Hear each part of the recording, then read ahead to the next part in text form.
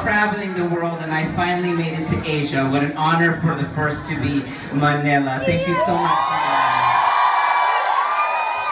I am Valentina, your favorite Latina goddess from RuPaul's Drag Race.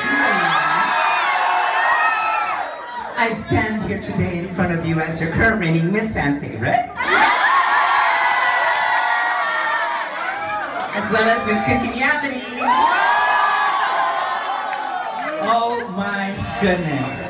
I'm so happy to be here with you guys. You guys are so lovely. Such a great audience. Everybody that I got to meet at the meet and greet, you guys were so sweet to me. What a beautiful culture of people. Thank you for having me here.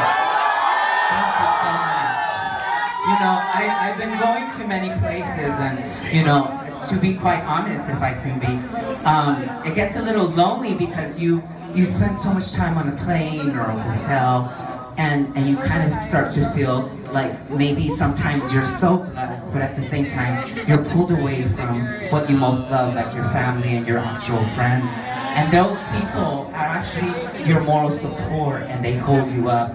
And when you're constantly traveling by yourself, all you can do is kind of FaceTime. But something that was really lovely about this experience was, it's a cultural thing and I found it so beautiful, was that when I arrived to my hotel, I mean, the service industry is just brilliant here, but the security guard opened the door and he said, "Welcome home." It's not just hello, it's not just welcome to your hotel, the next one that you're going to be at by yourself, you lonely ass bitch. He said, "Welcome home," and that was just such an example of the beautiful people that you guys are here.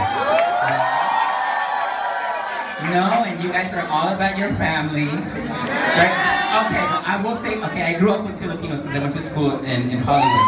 So I definitely like went over to friend's house and they had the magic mic. They made like adobo. And then the bitch was like, "You want to try avocado ice cream?" I was like, "Bitch, what the fuck? We make guacamole, y'all make ice cream?" I was like, "Let's try it," and I tried it and it was good. But another thing is that like you guys are so humble of people and you guys are so focused on family, but still at the same time you want to make sure my purse has to say MK or NB, you know. I worked in retail for many years at Michael Kors and I always loved helping like the super extra like titas and aunties that would come in with all these high demands and expectations, but it was just always so fun to just work with the Filipino because I identify with the culture so much because like Mexico is very Catholic, very about family, very warm, very inviting. And I love you guys very much and I hope you guys enjoyed my first performance.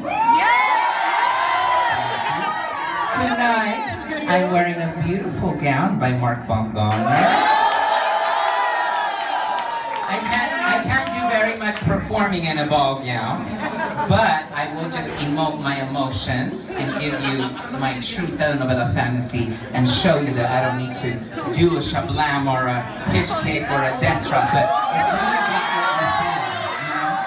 And the first artist that I performed to, she is a goddess from the motherland of Spanish language, Spain. Her name is Isabel Pantoja. She's an artist that I really love and adore.